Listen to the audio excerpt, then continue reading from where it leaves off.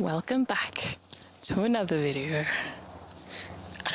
In Melbourne Caravan Park, we just got here and we've decided that because it's so quiet and it's so green, we're going to do a 3-month Mars camper review. Been on the road for just over 3 months now. Time flies. It's about time for a review as well, because when we were looking to buy this camper, we couldn't see anything. Any reviews on YouTube, we couldn't see anything at all. We just sort of bought it blindly.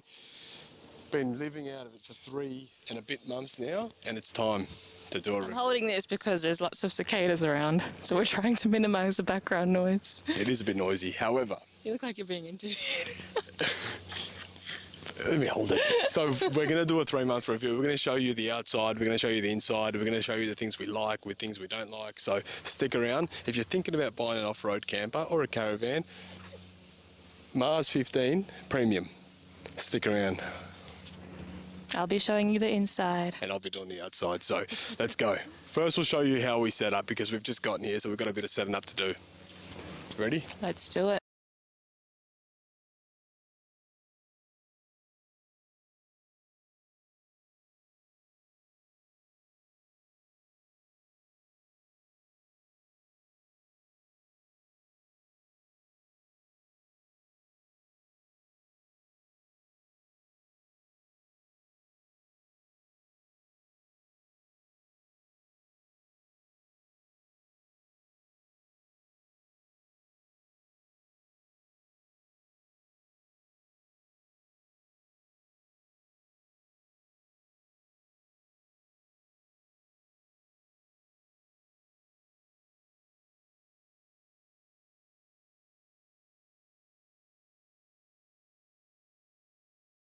The outside of the caravan. I'm going to give you an insight to all the storage and all the things that come with it, so come with me. Thing, as all caravans do, it's got a fridge slide. It's also got 3 handy drawers that we've filled up with anything you can think of. 3 drawers there, the bottom one's a bit deeper.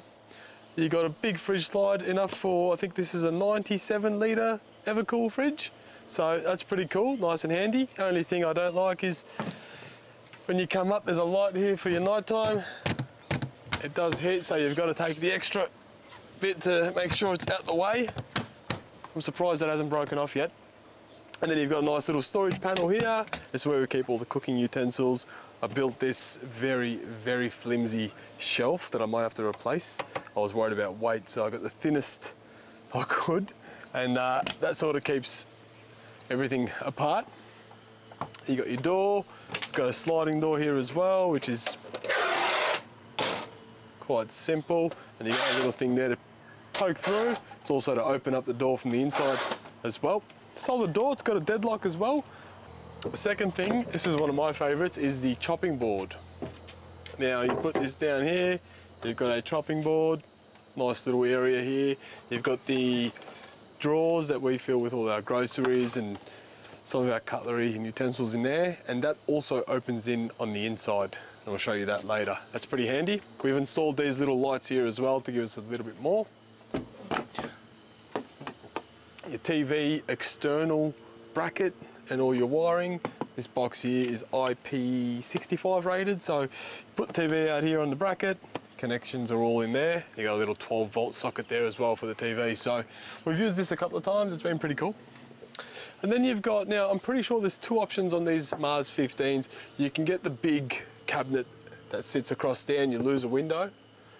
We've decided to keep the window and have 4 little ones. So you've got your spice rack in there. You've got a nice little drawer in here as well to keep all your stuff. Not the longest drawer going around, but it's definitely enough to throw a few things in there. You've got another little rack in here as well.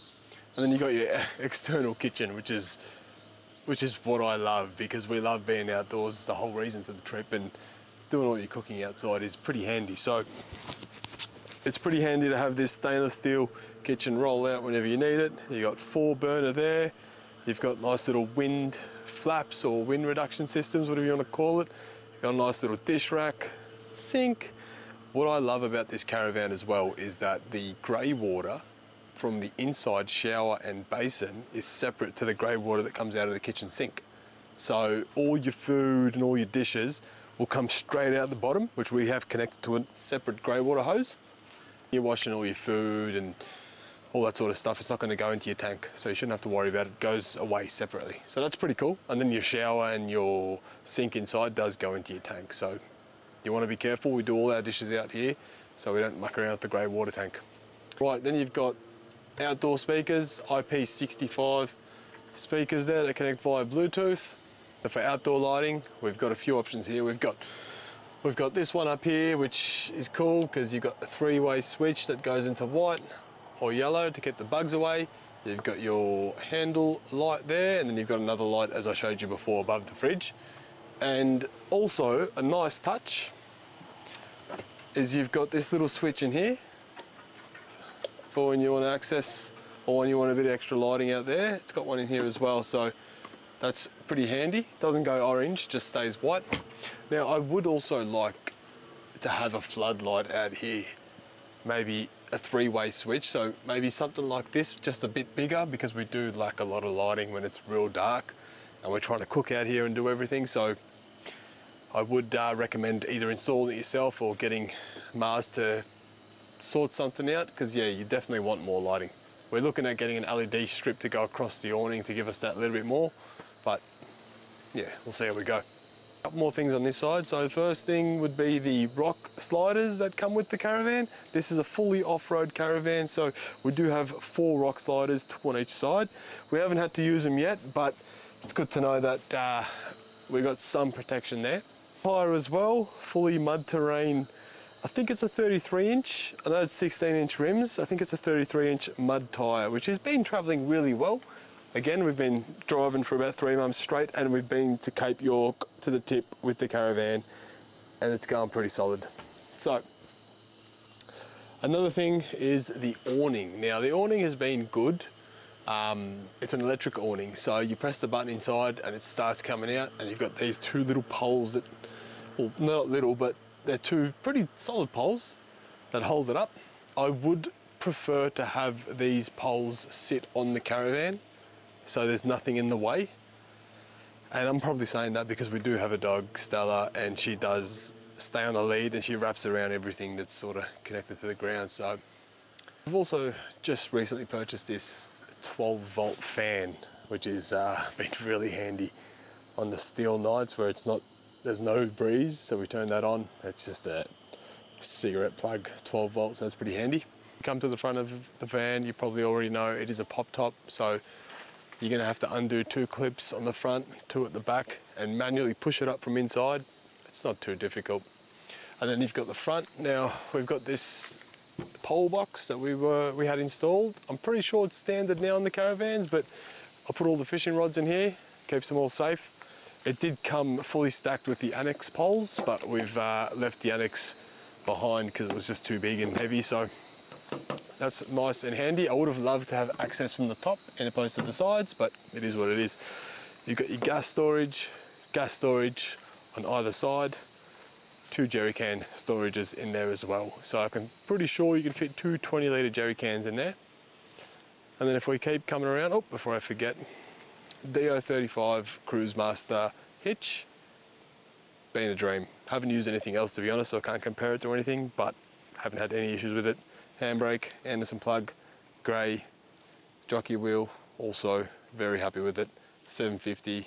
We did reverse and almost jackknife the car, and the jockey wheel did bust into the back bar, but I've just put 2 new screws in here and the handle's been good. It's the 750 series. I do like it. Come around to the far side of the caravan, we're almost done. We've got another slide here as well. Now this is designed for your generator. There is a slide that will come out as well. We've used it for the Weber and a few other things. We've got, I almost forgot what's in here, we've barely used it, because the diesel heater lives in here. So we've decided to put in our charcoal and this cast iron pan. Yeah.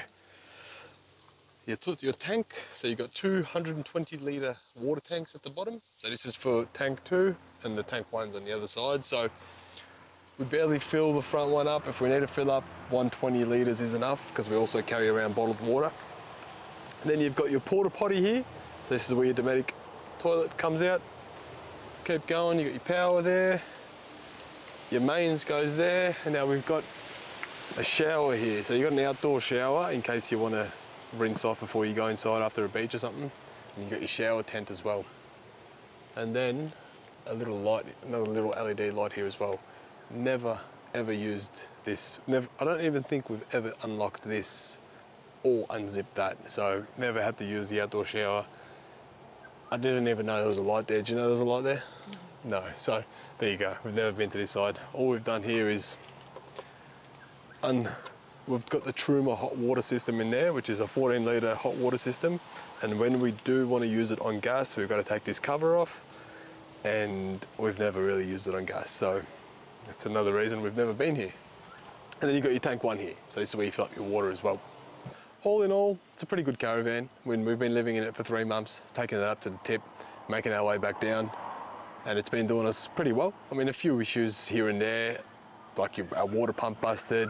What else have we had? I think our step has taken a bit of a beating from the corrugations on the way up to the tip. So I wanted to give you a bit of an insight to our setup. Now it's gradually getting better. I think from when we first started, we barely had nothing to 3 months in, we've started to accumulate a few things.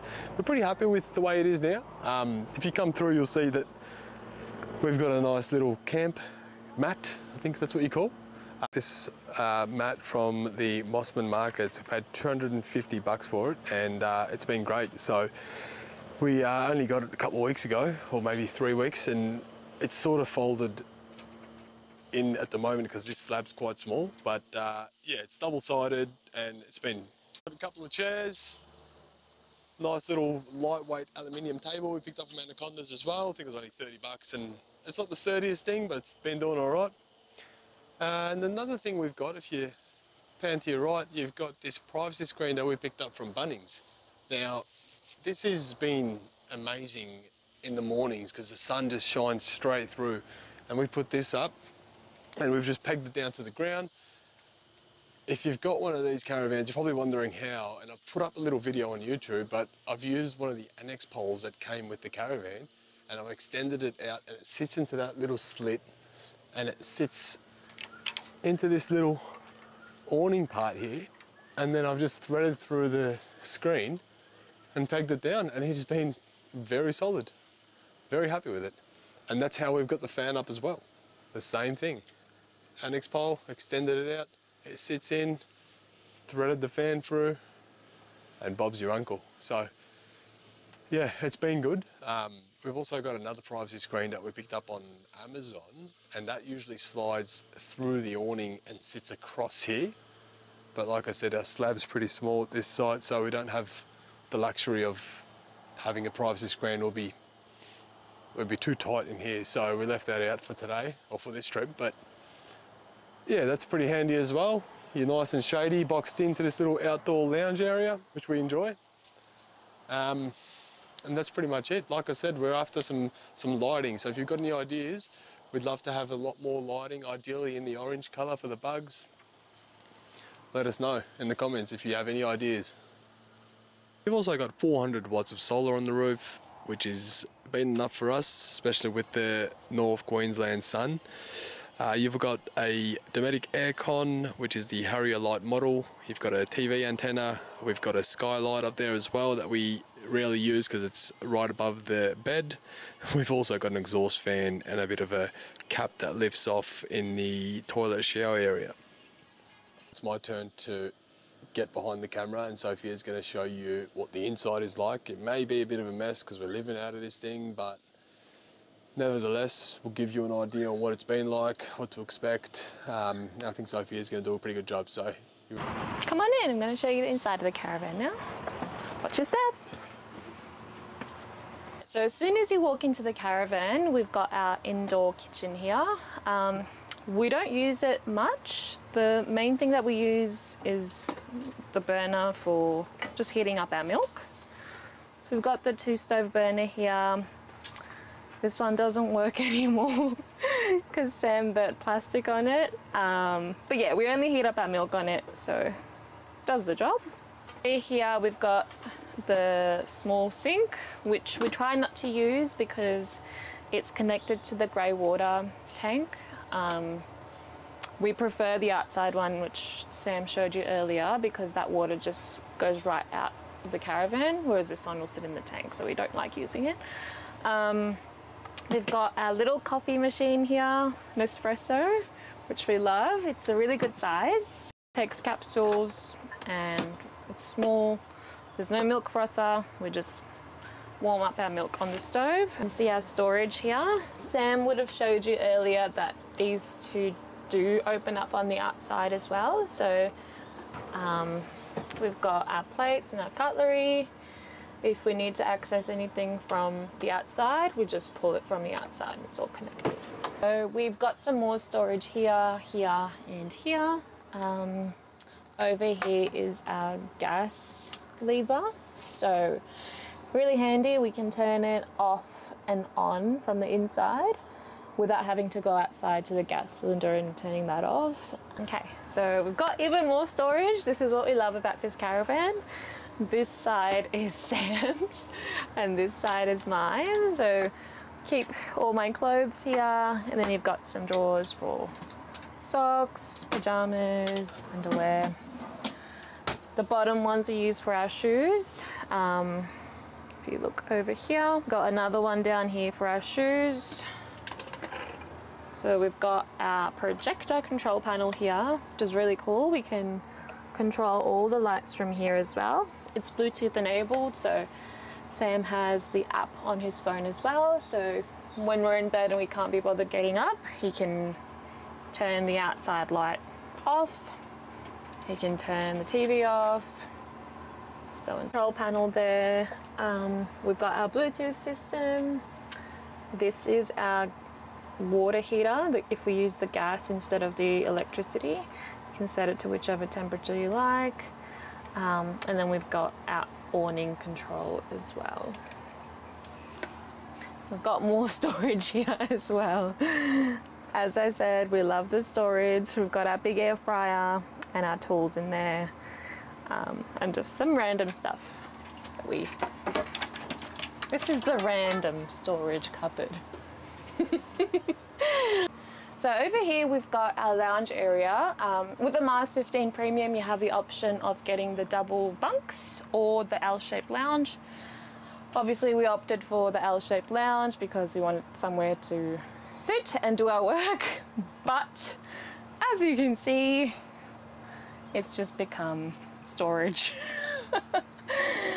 So all the storage that I showed you earlier, and we still needed more. It's good though, when people come to visit, we can convert this to a bed, a very comfortable bed actually.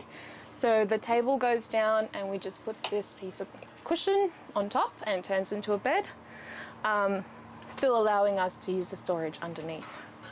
This is the king size bed. It's very spacious compared to some of the other caravans we were looking at.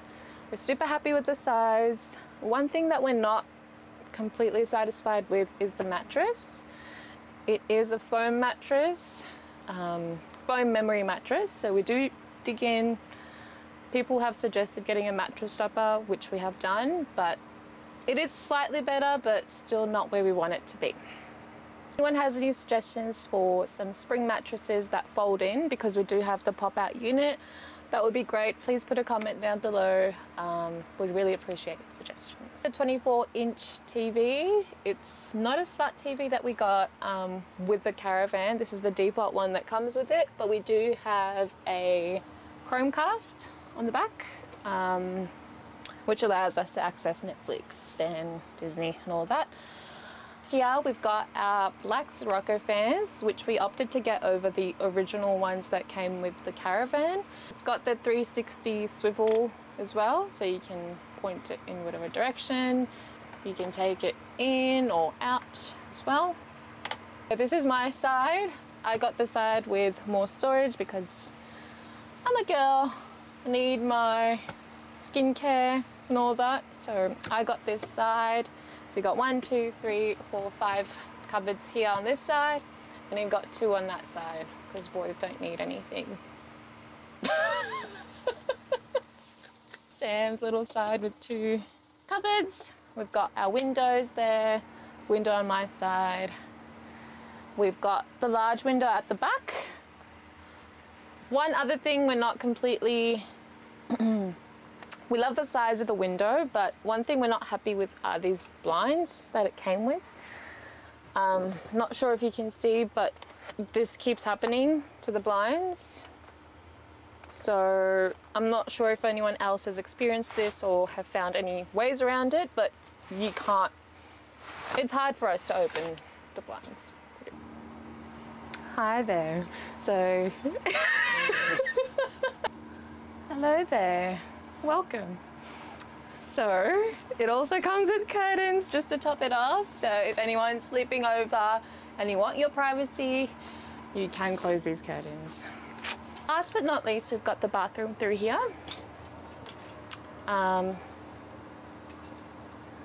So we've got our toilet, our shower, and our sink.